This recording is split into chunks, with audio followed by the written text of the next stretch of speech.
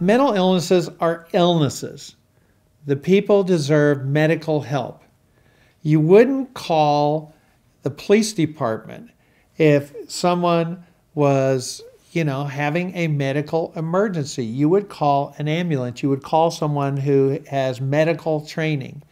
When you have an ambulance show up, for instance, your neighbors or even you are going to look at that and you're going to see that as someone who needs help, someone who is ill. When you call a police department and you see someone walking in handcuffs out, your reaction is going to be completely different. In a perfect world, you want to partner with someone and you want to keep it low key. And why would you not drive as a parent your child to the proper facility? That's what you do if someone broke an arm and you jumped in the car and you raced them to a hospital.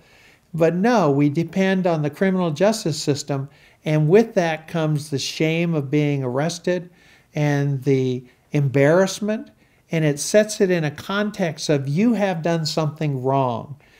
Your behavior is wrong, and because of that, you're going to be punished rather than I'm ill and I need help.